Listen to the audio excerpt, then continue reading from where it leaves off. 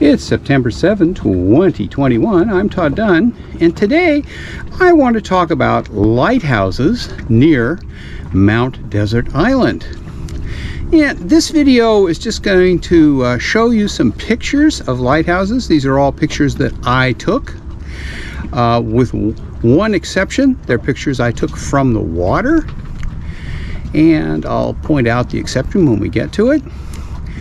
And basically what I'm going to do is just fill you in a little on the history of the lighthouses, the accessibility of the lighthouses, and just show you the pictures.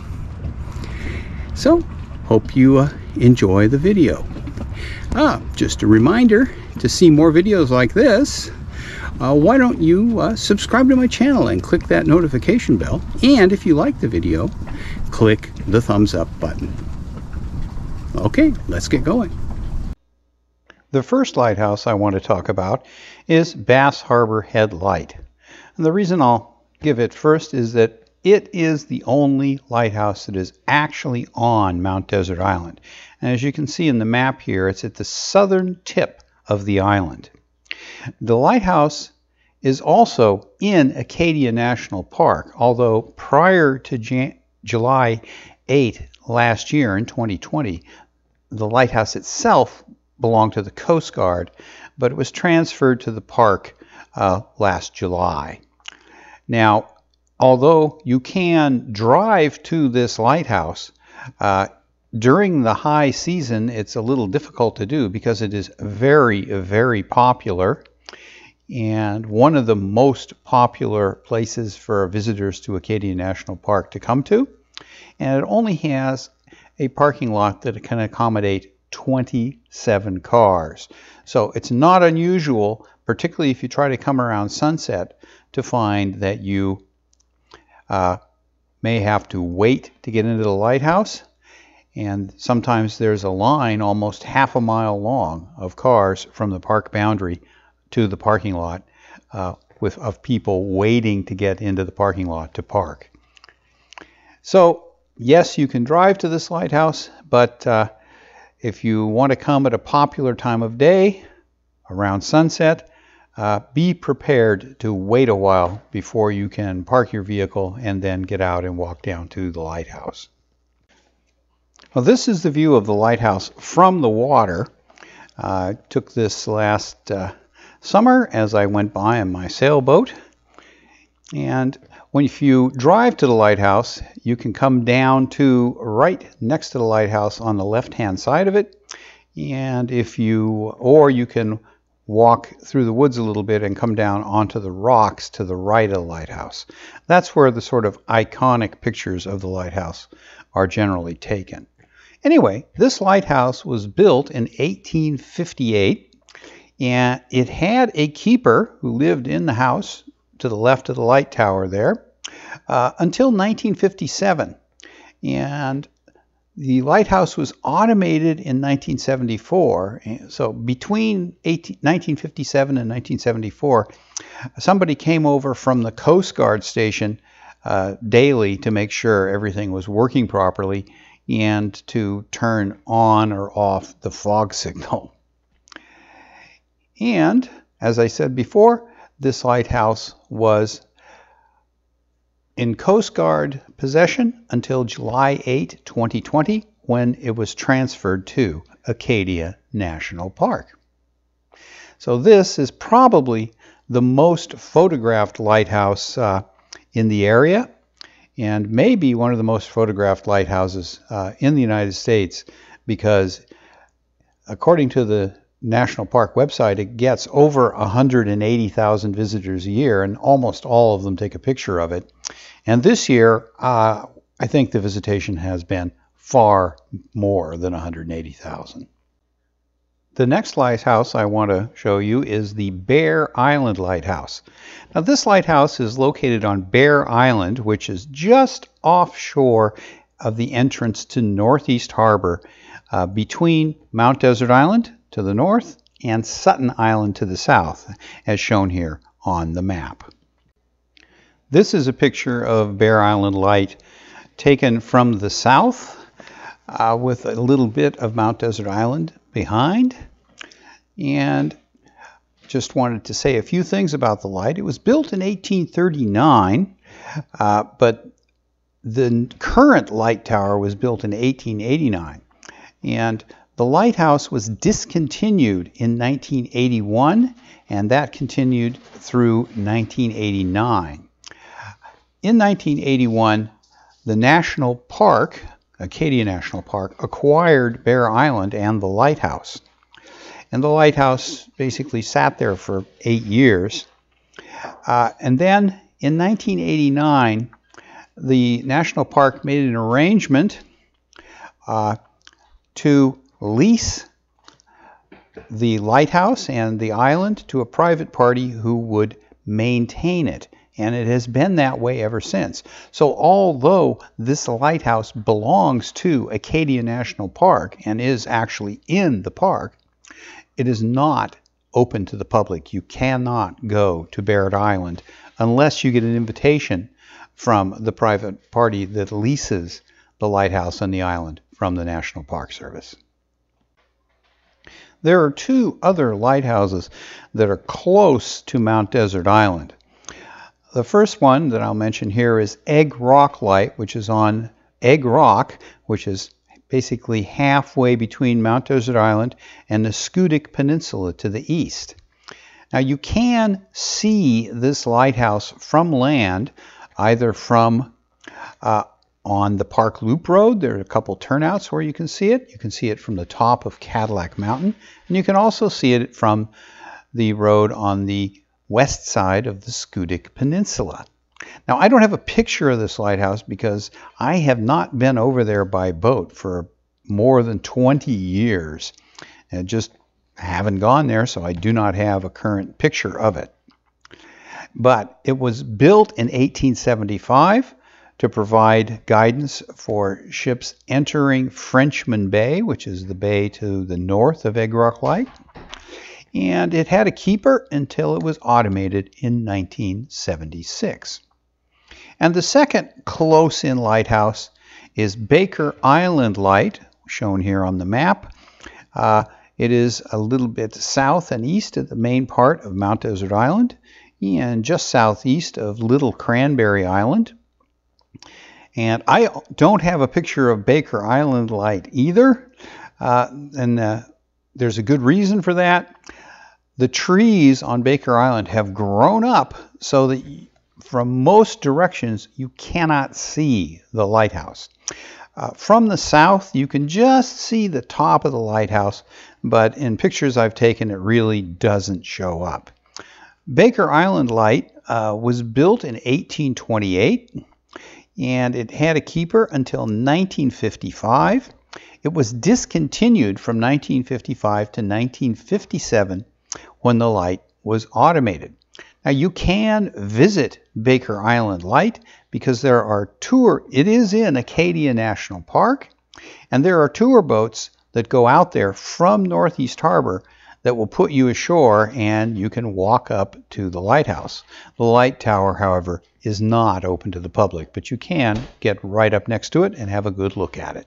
And that really is the only way that you can see Baker Island Light.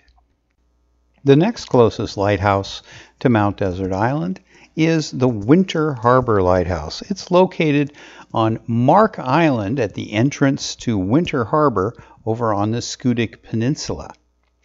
And this is the only lighthouse I have pictures of where the pictures were taken from land. This is one lighthouse that I don't have a picture from the water. These pictures were taken from the Schoodic Peninsula part of Acadia National Park on the Park Loop Road, where you can see the lighthouse. The lighthouse is located on Mark Island, which is a small rocky island, and the trees that you see behind the lighthouse are on the island immediately west of Mark Island. Now, this lighthouse was originally put into service on January 1st, 1857, And it has a relatively short history in that it was discontinued in favor of a lighted buoy in 1933, and that was when the last keeper lived at the lighthouse. The lighthouse was sold into private ownership in 1934 and has been that way since. It is accessible by boat, but because the entire island is privately owned, it is not accessible to the general public. The next lighthouse is the Blue Hill Bay Lighthouse. It's located about 4 miles west of the western side of Mount Desert Island, across Blue Hill Bay on a small island.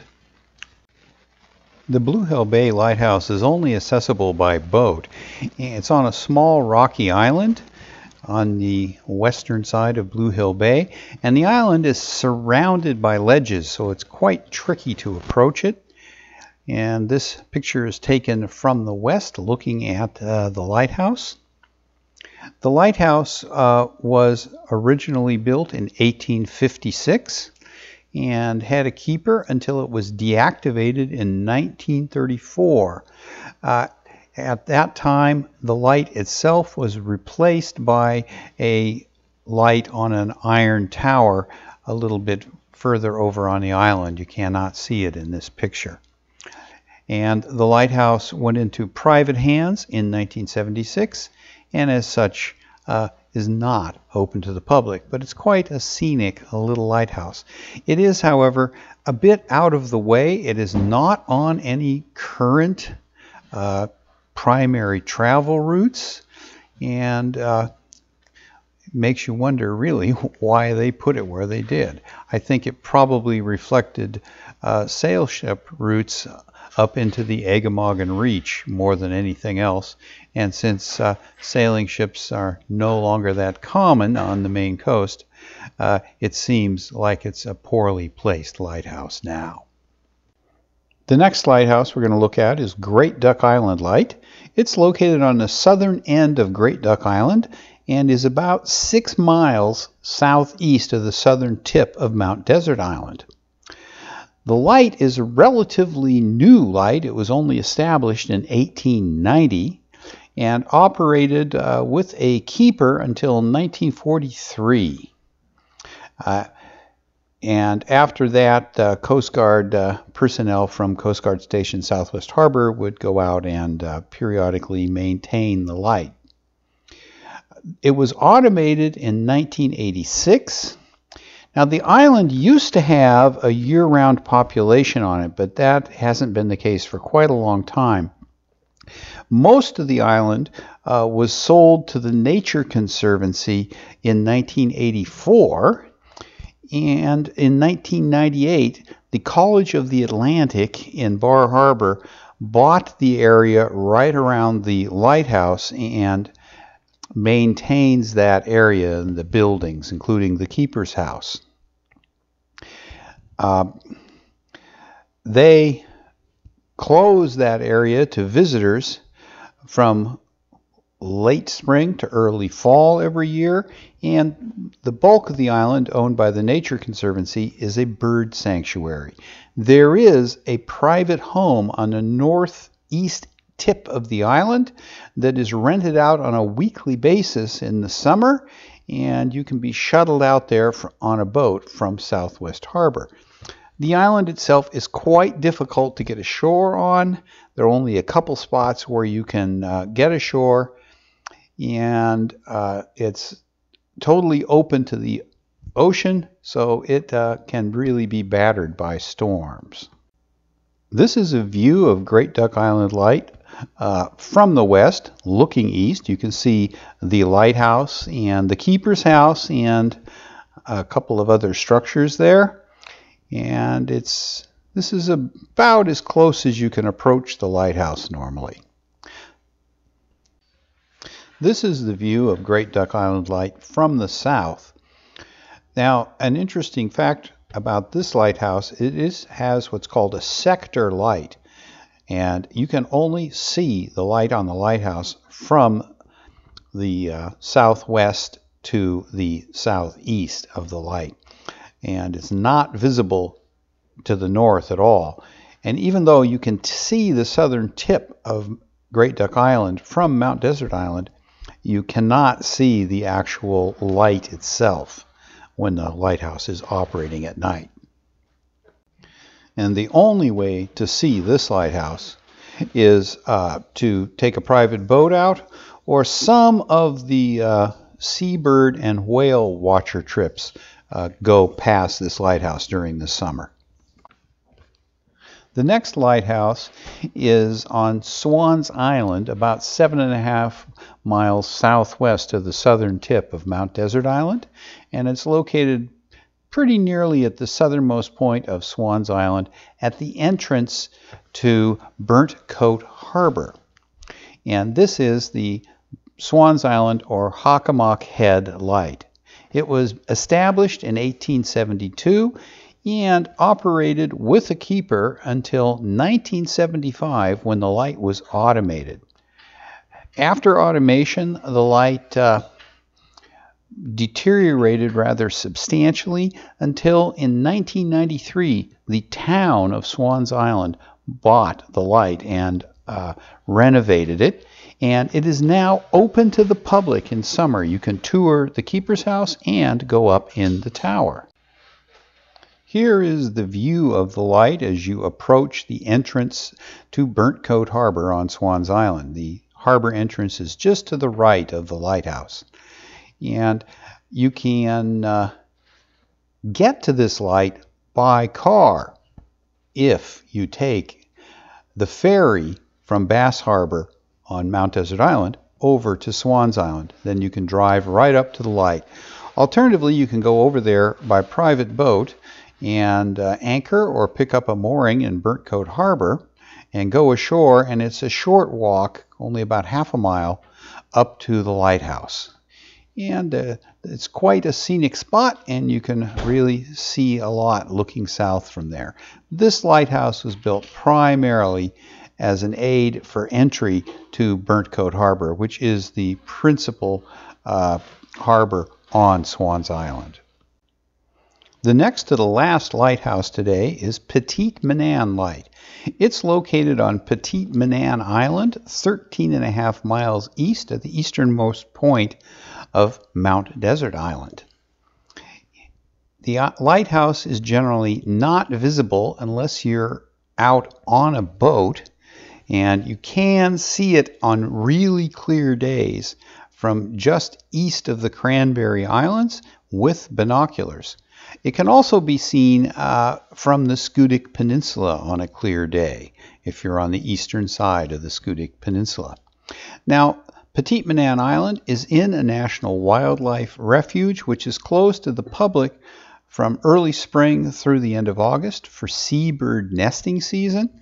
But outside of that period, it is possible to visit the islands, although the lighthouse itself is closed. This picture looking north at Petite Manan Island shows the lighthouse reasonably well. It's a little tricky to get really close to it because there are a lot of shoals around it. The lighthouse was authorized in 1817, and the first tower was built then. Now, that tower was in very poor repair and was replaced by the current tower in 1855. It is a granite tower and is the second tallest lighthouse tower in Maine at 119 feet. The lighthouse had keepers from the lighthouse service up until about 1953, and then it was maintained by Coast Guard personnel who lived in the keeper's house until 1972, when it was automated. The last lighthouse today is Moose Peak Light on Mistake Island, 29 miles east of Mount Desert Island. Moose Peak Light was established in 1826, and the current tower was built in 1851. It's a brick tower. The light was automated in 1872. There were keepers until the late 30s from the lighthouse service, and after that from approximately 1940 to automation in 1972. The light was manned by U.S. Coast Guard personnel. Now, the island ownership is private right around the lighthouse and for the boathouse that's associated with the lighthouse. And the northern part of the island is owned by the Nature Conservancy. You can only really see this light by private boat passing offshore. It's possible to go just past Mistake Island and go through the narrow channel and anchor in behind Mistake Island and go ashore on the island. I don't know about access to the lighthouse area at present because of the private ownership. But when I was there about 10 years ago, you could walk over and look at the lighthouse, and it was in quite poor condition then. I understand it is currently being renovated, but you cannot go into the lighthouse. Okay, I hope you enjoyed my little slideshow of lighthouses near Mount Desert Island, although the furthest one was almost 30 miles away, but it's still relatively near.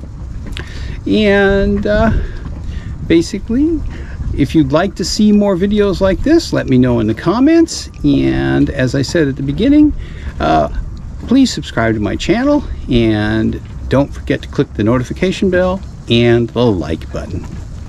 Thanks for watching.